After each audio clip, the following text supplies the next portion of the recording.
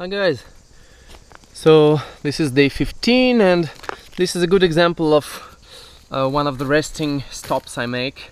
I tend to make one in the middle if it's quite a short day like today, which should be 35 kilometers, and we are at kilometer 18, almost 3 hours of running, so it's a good time to stop 10-15 minutes, eat a little bit, lie down maybe, stuff like that.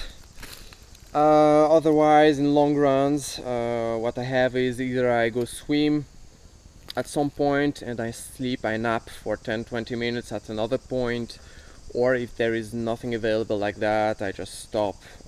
Usually 2 times is a good timing, except if I have technical problems or something specific, like right now I have my muscle on the leg which I'm surveilling, and if it gets worse I'll have to stop, put some cream, something like that.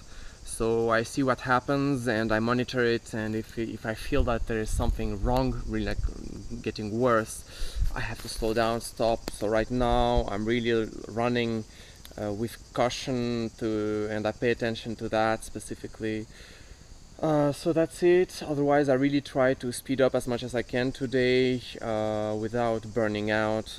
I still have about 17-18 kilometers left, and I want to get down to a lake, see if I can swim at the end, which would be great.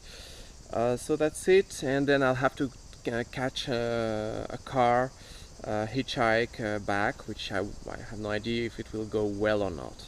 So that's it, back to my apple juice and then back to running.